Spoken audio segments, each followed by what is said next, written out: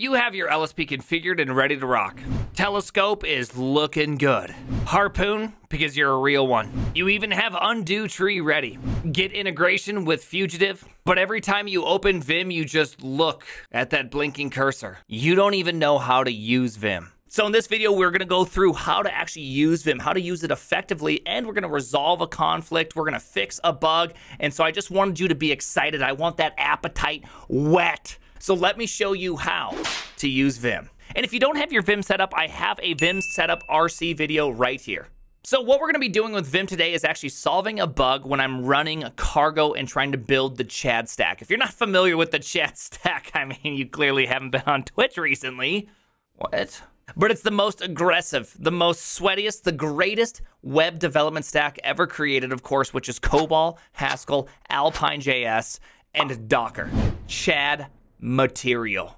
So effectively how Chad stack works is that it takes the pages directory and it will actually walk through the directory and create your application. So show sum has a variable path right here called value1. It has a variable path called value2, and then it has this index.html, which gives you a nice and beautiful message that all Chads approve of. Since we're using Haskell, it does a CGI bin gateway into our COBOL program. So what it needs to do is generate out a controller called showSum, and then it also needs to generate out the view template called showSum. And that is what our chatter program is, which of course you have to use Rust as well. The tool, the build tool can be built in Rust for the Chad stack. And so I want to be able to execute chatter and boom, build Chad stack. So what is the error? Well, if I go like this, cargo run, we get the weirdest error right here. It says no such file or directory. If I just simply add in a Rust backtrace, it will tell me where did this error happen. So if I jump all the way up here, you'll see right here,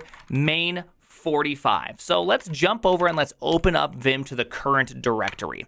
When I get here, I'll see this tree view. So I guess I could go to source, press enter, go to main, press enter, type in :45 and jump down to that, but that's kind of inconvenient, right? You don't want to have to go use a file tree. File trees are just not all that useful unless if you're creating or deleting things. So let's quit Vim and let's do it again. I'll reopen it up at this directory, but I'm going to press Control-P, which will open up Telescope. If I was a bit more zoomed out, it would actually give me that nice little view to what's actually inside the folder. So I could start typing out main, and you can see main's contents on the side. But since we're on YouTube, baby, you know we got to be all nice and kind of small here. So I'm going to type in main, fuzzy find my way there, press enter, and look at that. We're in main :45 to jump to the line, and look at that. We're failing writing out the controller path. So why is that? Let's find out. So I'm going to press FC, jump over to the controller, GD, jump to definition.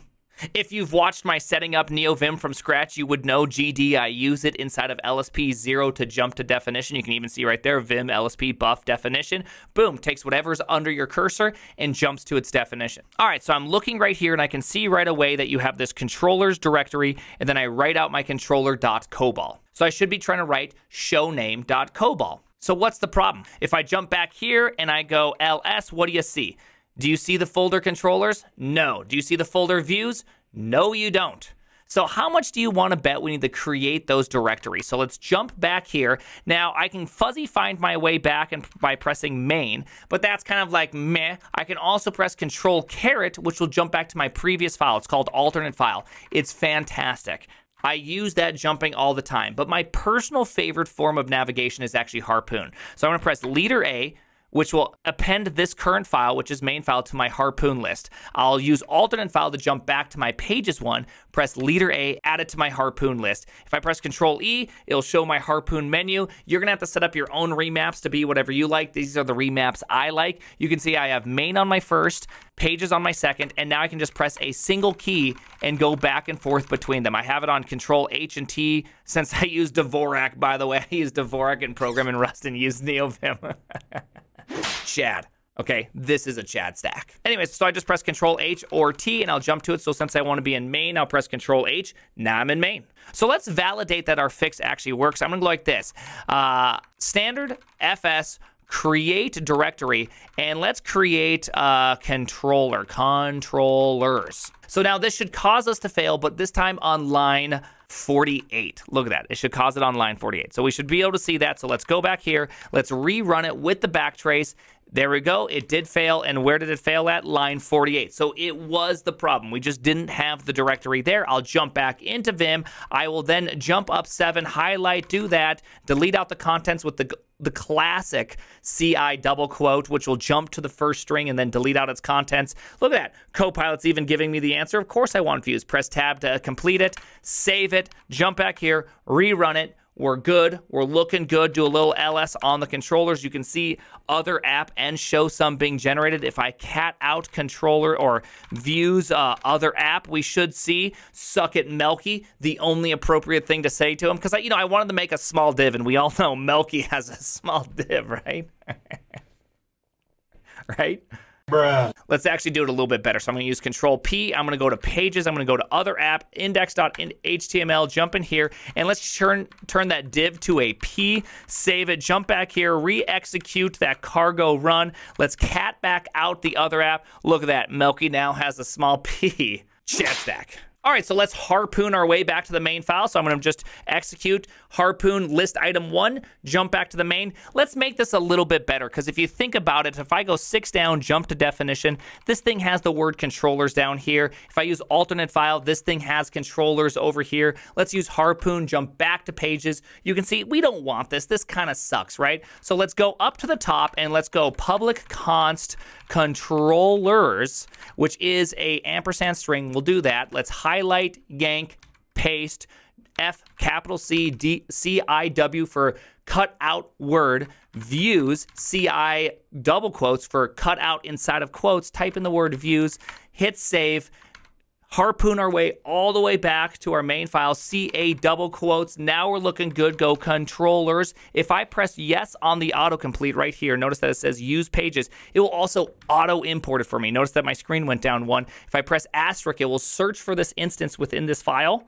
And then I can use next to jump around. You can see up top, it included it. Let's jump back down here. CA double quotes views. Now here's the problem. I didn't use the autocomplete to complete it. Therefore, it's not in our file right now, right? We're not actually importing it. So if I write, look at that. We have ourselves a problem. If I jump back to my LSP folder over here, you'll see right here that I have this whole Vim code action going on here. This will perform a code action with your LSP, which if your LSP is properly set up, you will be able to do some auto fixing. So I do Vim code action. It's going to say, hey, do you want to import or do you want to qualify?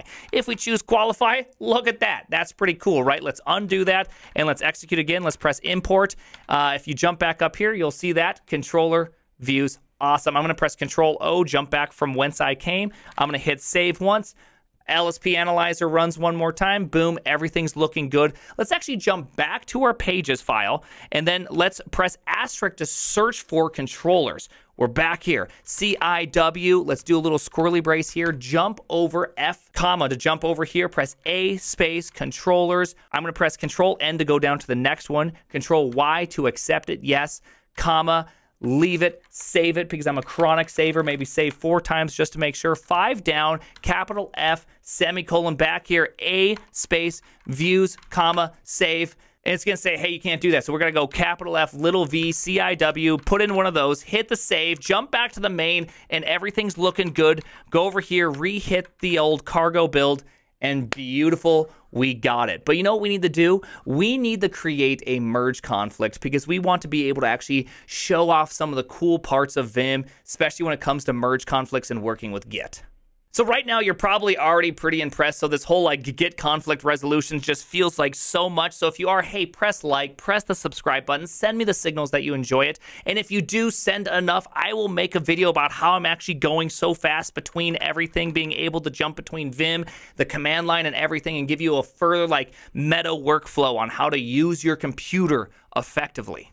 Because we could make it even better. We could go over to our browser, back to here, back to our browser, back here, back, go as fast as you would like. So press those buttons. Let me know in the comments. Before we create that Git problem, I did want to show you one kind of cool thing. I want you to notice up here that it says line 22, 18, 17. Like, what the heck's going on up here? Well, this little top item is called context tree sitter. What it does is it grabs whatever you're in and puts it on the very, very top. So if I were to create a bunch of space here, notice that the for loop stays there, which means that since I use relative line numbers, I could go like this, 42 up, whoopsies, 42 up, it will jump up to that line. It's told me where I'm at. If I use Control O, I'll jump back all around. Oopsies.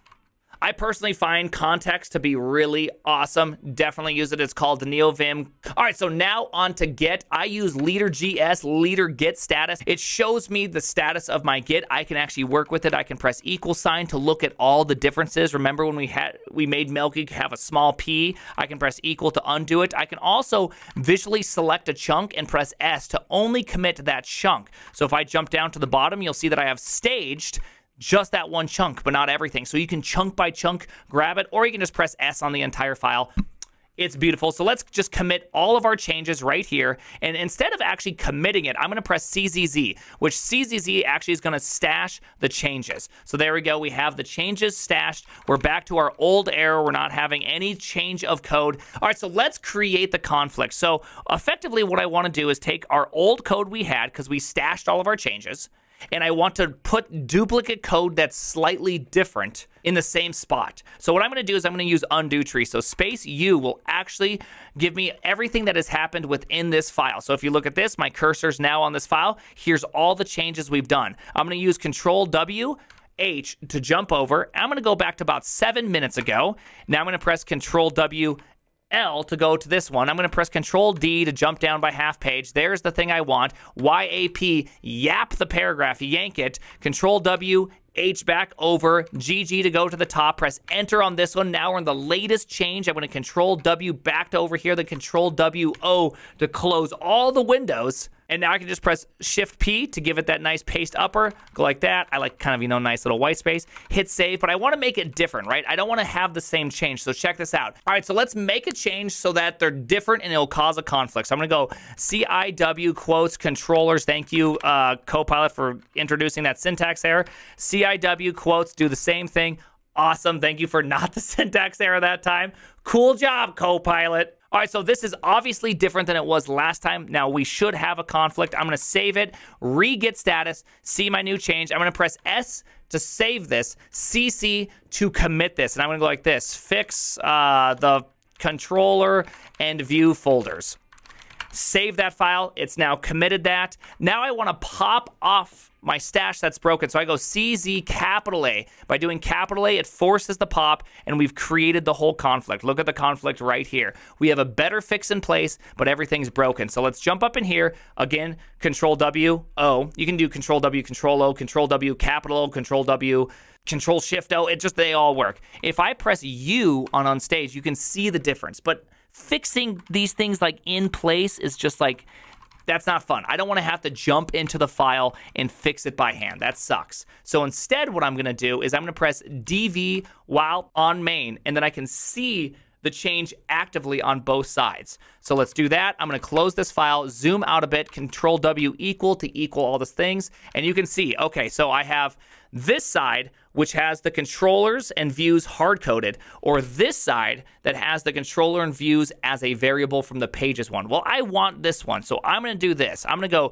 GH, and it's going to select this side on that conflict. I'm going to hit save once, and we should start seeing these errors going away. There we go. The errors went away. But what was that GH? I have this remap right here that executes a diff get, and I either get left or right. And remember, since I use Dvorak, by the way, U is first finger, power finger on my right hand, so I'm going to get the right hand side with my power right hand finger, or I'm going to get my left hand power finger, which is going to be the U. So U is left hand. I think I said that backwards. H is right hand. There we go. Just bap, bap, bap, bap, bap, bap, bap.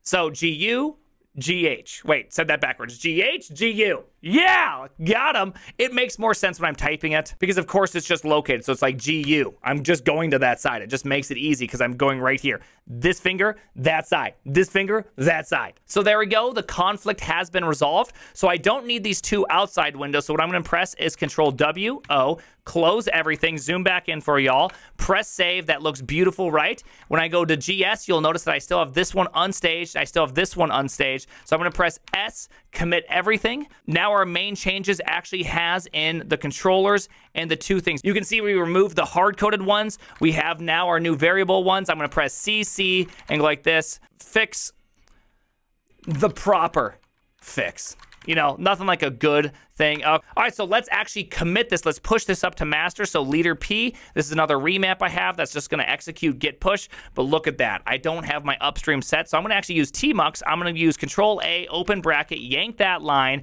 hit the colon, paste it in, jump all the way back, erase everything, capital G git, because Fugitive comes with a git wrapper included. Press enter. It's going to push it upstream, and we're going to track the branch. And so that's using Vim. Notice that you can use Vim and you can have the same experience you get with any high-powered, really sluggishly slow, use your mouse editor, or you can just get that keyboard-centric development flow, which clearly is just the most efficient way to edit text. So again, please, hey, like, subscribe, give me a comment. I really appreciate that. If you appreciate this and you do want that total tmux i3 Vim combo workflow, I will know to make it based off how you respond. The name?